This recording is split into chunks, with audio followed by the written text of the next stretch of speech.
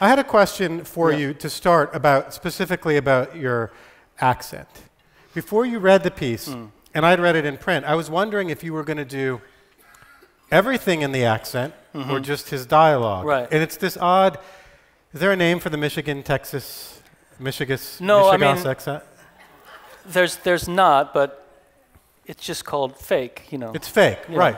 So when I was reading it, when I read the story when it was published these many months ago, and imagining how you would read it, his speech is affected. Now when you read it, his narration and his thought, I assume, also are affected. Did you think about, in your mind, do you think this makes him more or less affected, or was it just an opportunity to get into the groove of the voice? Well, let me just tell you how it came to me in the writing. I first was writing a story about essentially the same subject, and had a plot in mind, and had a draft of it, a couple of drafts of it, and then at one point, I thought, what if he's Texan? What if I write it in a Texas drawl? And so I started to do that, and then I began to feel a little bit just funny about doing that. You know, it seemed wrong, and then I thought, no, he's not Texan. He's actually from Michigan, and he's faking it. The way that when George Bush left Yale and he went down to Texas and put on that kind of phenomenon. And it clicked in my mind. I mean, this guy has got so many problems and is a stranger to himself in so many ways that the fact that he had a false voice, that the narration was not true, seemed to make sense for me. So that's not really answering your question, but that's how I came to do it. Now, when I read it, of course, when you write a story, you never think, I'm going to have to say this out loud. Right. And then you do have to.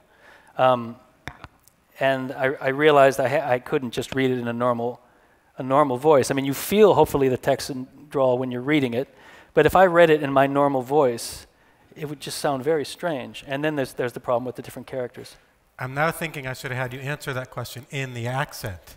Am I turning it? Sometimes I do just, it gets a little infectious. Tiny bit. I think when you said George Bush left Yale and went down to Texas, you leapt into it a little bit. Right. So, but that does answer the question in a way, because the question was, when you composed it, did you think all along the way that there's an element of fakery and pretense in his identity as well as in what he's saying to other people, as he's presenting to us?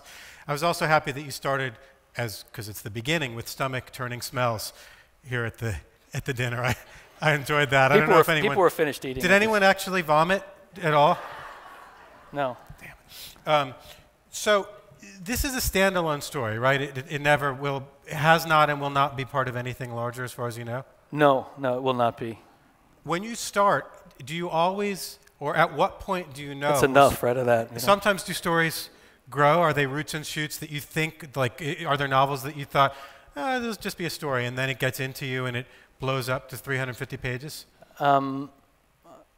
It can happen easily that you write a short story that then becomes a novel. I have trouble keeping things short enough and keeping to one idea. So when I have an idea, I usually get 2 or 3 different ideas, and suddenly I'm dealing with a larger thing. So it's often the case. The only thing that happened in terms of this was that after it came out in the New Yorker, the agent who deals with film called me up, and she said, this would be great with Matthew McConaughey in it, and she wanted to make a movie of it. And the idea of him... That's good. That's not short-term reactive at all in the month of his greatest fame. Yeah, exactly. But he would be good. I imagine he would be good. I'll look forward to that. Got to fatten him up, though. He's getting too skinny. He can lose weight. He can gain weight. It's the same. It's the same thing. It's also the first story I can remember, and maybe there are more, first story I know of where Words with Friends was a character.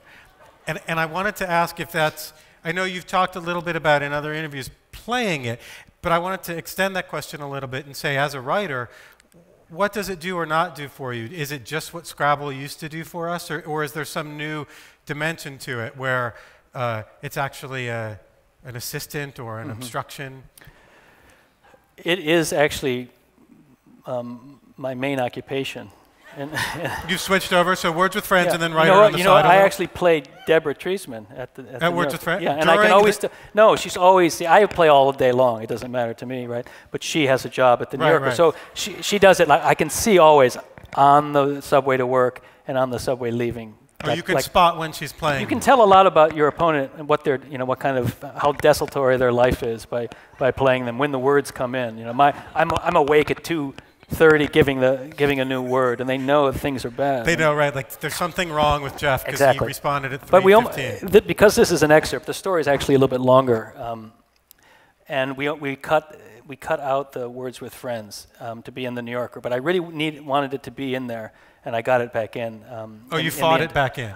Yeah, we got it back in. But for me, I'm now answering the question. What's different about it for me than Scrabble is the way it connects you to someone far away. And we didn't get to the end of the story, but he's not estranged from his daughter. Well, slightly estranged, but he's out of contact with her. The only contact he has is through this device. And at the end of the story, there's this description about the noise it makes, or the wonderful tinkling music that happens when the other person plays a word and the letters magically appear, and that's really connected to his feeling about his daughter. So it's that strange thing that I think we're all dealing with now, is this palpable sensation of being with people who are not present that we get through all of our devices.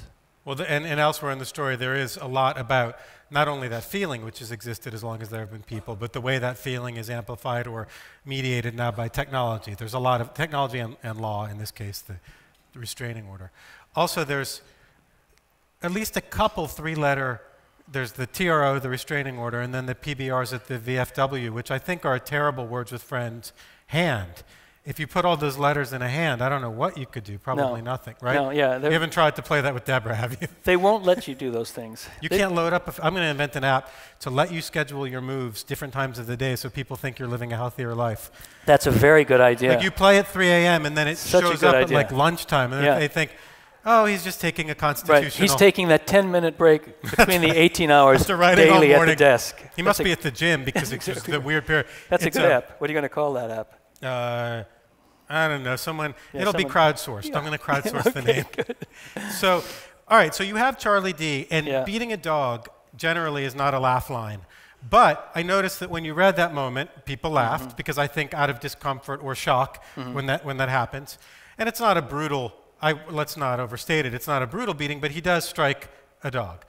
And I wondered at that moment. You say right after that there's a great moment where you ask if Damien knew he was evil in Omen or Omen 2. I would assume if he didn't know at Omen, he would have known probably by Omen 2. but I wondered about... Damien never seemed that sharp to me, really. Right, he might not have seen the film. Yeah, we don't know, the documentary. But so that question is all over this story, self-knowledge and various kinds of self-knowledge. And I wondered with that move, when you give a monstrous behavior, even if it's a sort of petty monstrous behavior to a protagonist, you're risking people leaving him as, the thing they always tell us when we're, 16 and trapped in a writing class. There has to be something for the audience to hang on to, the readers. That's a risk. I mean, there are people, I assume, who would leave him in some essential way at that moment. What was your feeling about letting him put his hands on a pet? Well, the way this story, I hope, works or should work is that it seems at first like a very broad comedy that becomes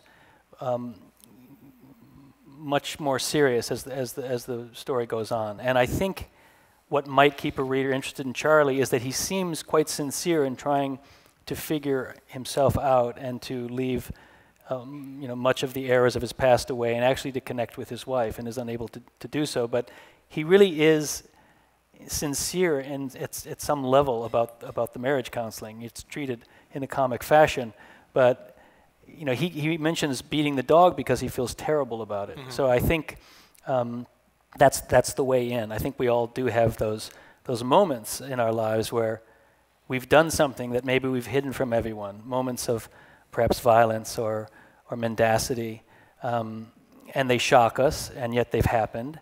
And what are you to do with them? So this guy is finally, fairly late in life, confronting that, and that is, hopefully the way that he doesn't become entirely repellent. as well as that he's, rather funny, hopefully. And I think, and we won't give away the story, and if people haven't read it, they can go read it in the New Yorker on the NewYorker.com website. But that, even when what you read so far, the idea of this sort of synthetic hick taking counseling very seriously is there. And I think, as you say, that's an interesting move, because it does come off as satire when he's first going in and he makes the joke about seeing your neighbor coming out. But pretty quickly it's evident that this is something he's committed to.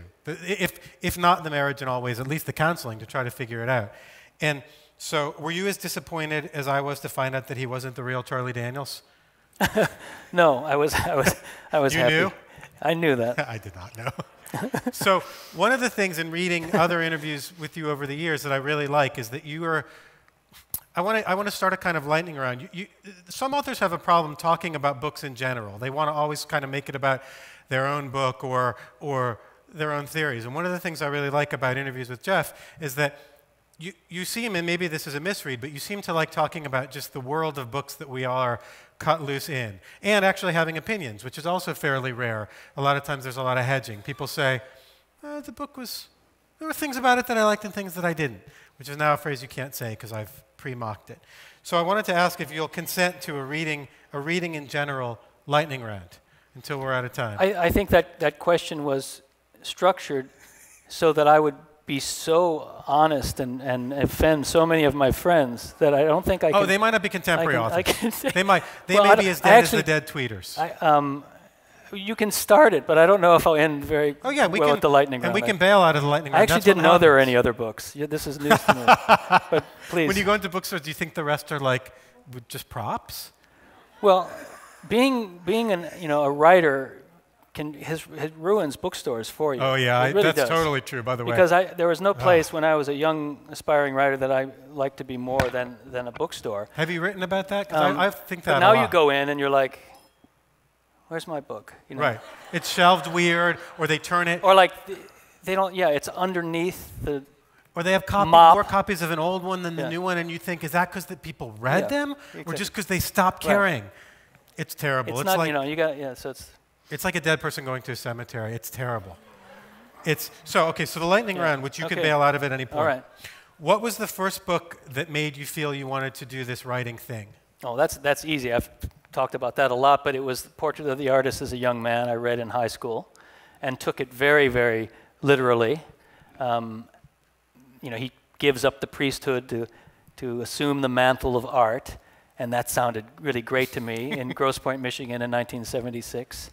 And I thought, I will be a writer. I would love to be a writer. Stephen Dedalus is the name of that character. That's kind of a weird Greek name. Stephen Dedalus could appear at the Onassis Foundation for a talk. And maybe will. And I thought, maybe I'm like this guy. So I decided I wanted to be a writer very early because of that. And then I got to college and read Ulysses.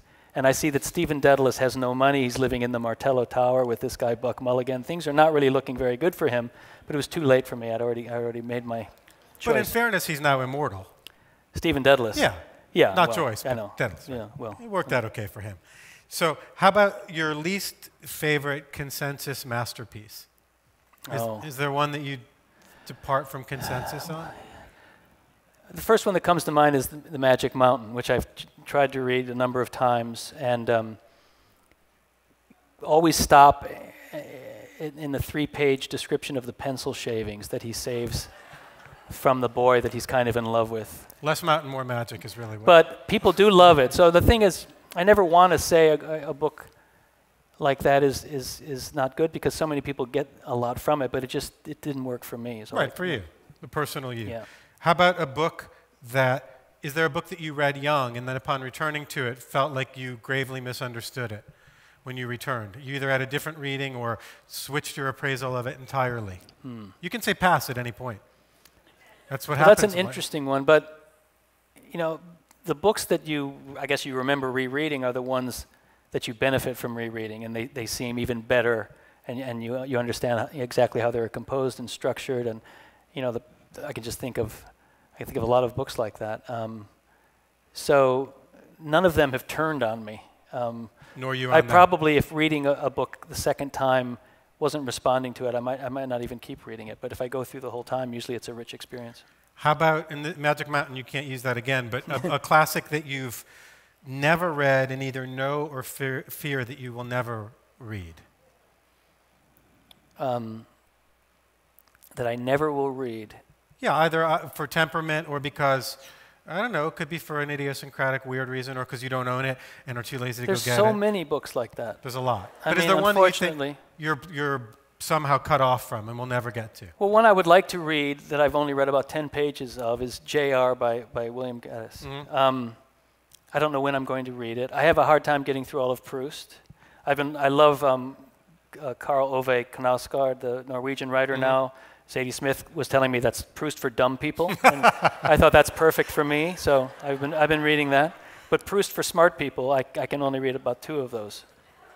They're long. It's a lifetime. I don't know what it is. I don't know what's the matter with me. But you got through Joyce. Yeah. You got and Finnegan's Wake as well. A lot of Finnegan's Wake. Yeah. A lot. You can just dip in at any point. Yeah. It's that big river. Yeah. It's not even linear. It's a lot. Yeah. Just read whatever you want. It's so. All right, and then is there an artist in another discipline, music, film, visual arts, that if you could trade places with, you would? They don't have to trade places with you. You become them. I would like to be Cole Porter. Would be the greatest. Like to be Cole Porter. Yeah. See? A lot of Cole Porter fans in the house tonight. Charlie Daniels. Nah. Not so much Charlie Daniels. And then, had you not been a writer, back when you read Portrait of an Artist and you were, taken from the priesthood. Right. What would have happened? What would you have been? Well, because I decided early, I only had one moment of doubt. And when I was in graduate school in California, I actually had been in India before that, and I was exposed to tuberculosis. So they gave me a test, as they do for everyone, and I came out positive for tuberculosis. And I had to go for 6 months and take these special pills to sort of kill the tuberculosis so it doesn't come back at a different time in my life. So I was seeing a doctor regularly, and I was very worried about my writing career at that point. I was out of college, I was, in my 20s, and I started to realize for the first time what a precarious career it is, if you can call it a career, which you can't. And I thought, what am I going to do? I need something to fall back on or something to support myself. And I thought, I really like my doctor. Maybe I'll go to medical school because it's interesting. You deal with bodies and people. Chekhov was a doctor. There's all these great literary doctors. And so I thought, I'm going to become a doctor and go to medical school. And I really was convinced of it. And I went home and I called my mother and I told her, Mom, I'm going to go to medical school. And she burst out laughing. And I thought that's a very bad sign if your mother laughs, because she's always supported my different ambitions. And she knew that I just would be an awful doctor, I would have a bad bedside manner, I would get depressed about the death and dying I was surrounded by. Is she a doctor? Or no? She's not a doctor, no, but she just knew that I was not cut out. My father, who is a doctor, laughed at me when I told him the same thing. I was in Spain and I had a kind of crisis, same thing. I thought, this is not going to go well. I was 22. And I called my father and said, I think I'm going to go to medical school. You help people. There's so much information passing across you all the time. And he laughed, and then he said, no, you're not. Yeah. And as it turns out, was correct. Yeah. But there is some kind of, I think writers can imagine being doctors more than other things. There's a sort of diagnostician of people element. And then I guess the last quick question, then we'll go to audience questions. Sure. The short answer is the dreaded, what are you working on? Or alternatively, you can say, what are you not working on? Well, I'm working on a book of short stories, so what I read is part of that. And I just have finished adapting my last novel, The Marriage Plot, for the screen with a director, and we've just turned it in. So I don't know. It's very different. I mean, we might talk about that, but it's really a bad idea to make movies out of novels. I don't know why they do it. And now that I've had to try to stuff the elephant into the suitcase of this screenplay form, I see how difficult it is. And a friend of mine who's a screenwriter sent me a statistic last week. Apparently, of all time, if you count up the movie proceeds of movies forever, 40% of them have come from books. So that's a lot. I mean, books actually do make good movies in some way, or successful movies. But I can't believe that's true. I think 90% of those are Harry Potter. It might be, yeah. But it's true that we were talking about it before at dinner, how you got lucky with Virgin Suicides in that really it's the short stories that are easier to adapt, right, because a director can build it out into a feature. Yeah, I mean, look at Brokeback Mountain. That's right, a perfect great example. great Whereas example a novel's really deadly. I mean, you even as the author, think of what you have to shed at every turn. Yeah. You have to think of it as a short story and jettison most of the novel in order to try to make it a screenplay. Well, it's good that you're the one doing it, because you can euthanize it. It's good that I'm violating myself rather than someone doing it to me. It's true. It's a fitting epitaph. So so now I guess let's go to audience questions. Sure. And I don't know if I cut you guys short on time. I feel I've been neglecting this. Yeah, sorry. I know you guys came. They've got the animals hanging. Now we have a there. mic patrolling, like Oprah style. Oh, it's right. It's that guy. So take his microphone so we can all hear your question. Is it apocryphal, or did you in fact write lots of Middlesex at Tom's in Prospect Heights? Oh, well, I started. I didn't write any of it at Tom's, but I did live a block away. I think I was writing Virgin Suicides when I lived there. So I certainly talked to Gus, who used to run it all the time, and he loved that I was Greek, and he would just like come and squeeze my cheeks every time he saw me. And I did do an interview there when I came back. But mainly I wrote Middlesex in Berlin when I was living in Germany. Let's see, a call on. I'll go to the middle right here, and then we'll go to that side. You actually read this story in the New Yorker, and I just wonder how you feel about the New Yorker's policy of giving readers the choice of either reading your short story or hearing you read it. You did much better with the accent just now tonight, I think. Oh, I'm not good on the. I think you were excellent tonight. Oh well, that was my first time doing it. Well, you know, things keep changing. I've only been published for about 20 years, and it's a completely different business in some ways than it used to be. There are all these other things one is called upon to do, recording things, lots of activities around promotion. So you can either resist it completely, give into it totally, or kind of be on the fence and say yes to certain things and yes to no. And I try to take a middle course. Not that many writers are going to really be against the New Yorker publishing their short story. I mean, it's something you're happy to have happen, and you would, I don't know, you would be impolite to say, and I won't help you out on your website by recording the story in an accent that isn't quite as good as it should be. As it one day will be. As it one day will, yes. When Matthew takes over. Down on the very end.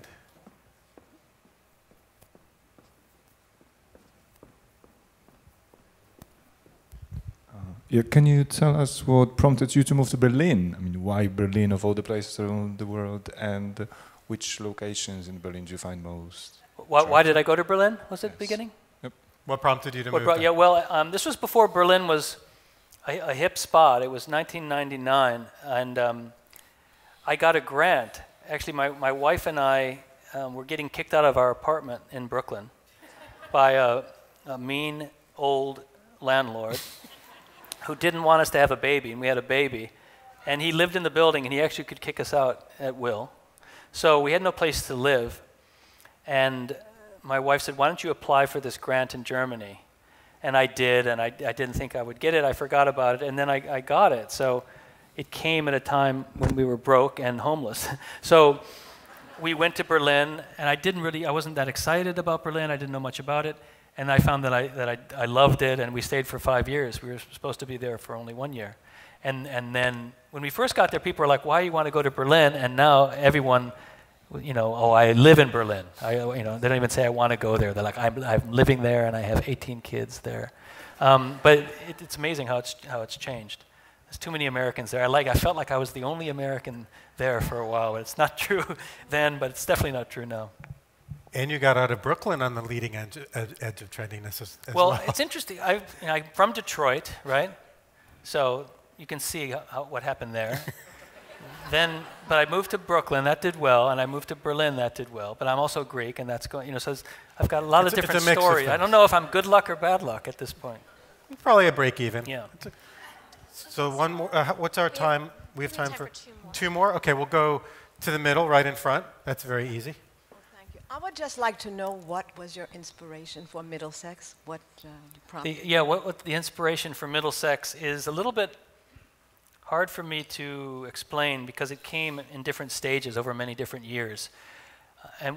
But when I trace it back, it begins actually also in high school to a Latin class I took. We were translating Ovid's Metamorphoses, and there's a passage where Zeus and Hera argue about who has a better time in bed, men or women. And I was 16, and people thought Latin was a dull subject, and I thought, this is pretty good stuff. And Zeus says that women have a better time in bed, and Hera says men do, and they argue about it. And finally they say, well, let's ask Tiresias. He's been both a man and a woman. So Tiresias comes into the poem, and he says, if the pleasures of love be as 10, then 3 times 3 belong to woman, the rest belongs to man. So you've got 9, I've got 1. And I realized there's really not much to hope for in my life. But I remembered Tiresias. I mean, here's this incredible character who knows more than the gods themselves. And that's where the idea first came from. Why, since as a novelist, you're trying to go into the heads of men and women, why not endow your narrator with this kind of omniscience that the normal person doesn't have? That's the first idea. And then years later, I read an actual memoir of a intersex person from 19th century France. And my curiosity was piqued by this memoir, but the memoir didn't satisfy my curiosity. So I thought, I'm going to write the story myself that I wish I was encountering in this book. And that's how it came together. We have time one for more. Okay, one more question. I was going to go back there because somebody was up, but they put their hand down. So I'll go back to that side, and let's say the one. Yes, exactly. So as an immigration lawyer, uh-oh. No, actually I'm not Factual even going to problem? address the immigration fraud at the heart of your story, but I'm also a person of both Texan and German roots, and you address the German roots, but for the Texan part, well, my grandfather had a two-pecker dog, and there was no end of trouble, I got to tell you. So what inspired you about the Texan character in your story? I don't know. I mean, Jasper Johns said a funny thing about art once. I mentioned this in the New Yorker interview too, but he said, take an object, do something to it, do something else to it, do something else to it. When the first time I heard that, I thought, what a stupid advice, and like idiotic advice. But it really does speak to the way writing fiction and making art happens. You don't have it all in your head at once. You begin with something and you do something to it. So I just put it into a Texas drawl one day, and then later on decided he's not really Texan, he's faking it. And that's how it happened. Little by little, you make your decisions.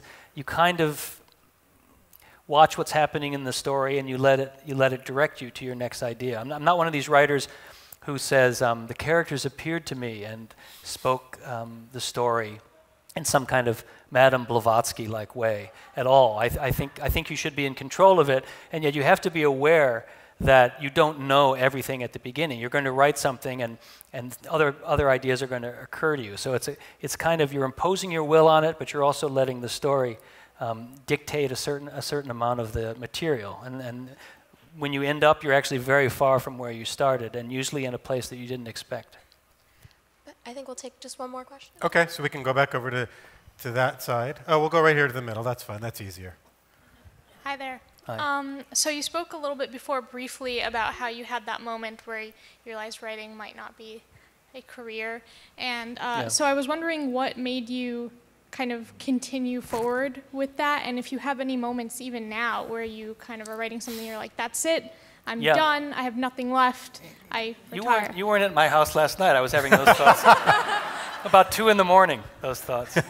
Actually, Meg Wolitzer, the writer and my friend, was telling me that her shrink told her that at night, when you have those fears and at 2 in the morning, they absolutely are completely full of crapola. Like, you don't have to listen to those at all. They seem like the truth. Like, when that happens, you're like, I'm shit, I know, I always knew I was, and finally I'm really recognizing it, You feel, and just, all of this stuff, I'm faking it, I'm a fraud, this is the truth. Apparently that's completely not true. Your brain is in a different state where it's not really thinking clearly, and this has helped me a lot to realize this when I wake up in the morning. So I have these thoughts all the time, that it's a waste of time. I mean, it's hard to write now. You pick up the newspaper and it'll say, our TV serials, the new novel, or whatever it is. It was bad enough before, and now it seems even worse, and if you let it get to you, it can seem like a useless pursuit. So one fights against that, one struggles against it, both spiritually and emotionally, and of course financially. I just kept going with my writing because I literally could not do anything else. I had not trained to do anything. So if it wasn't going to work, I didn't know what was going to happen to me. So it was just keep going forward. Excellent. Well, I want to thank everybody for coming and for asking good questions. Not every audience does. And to thank Jeff as well, and BAM, and Hellenic Culture, and all of you.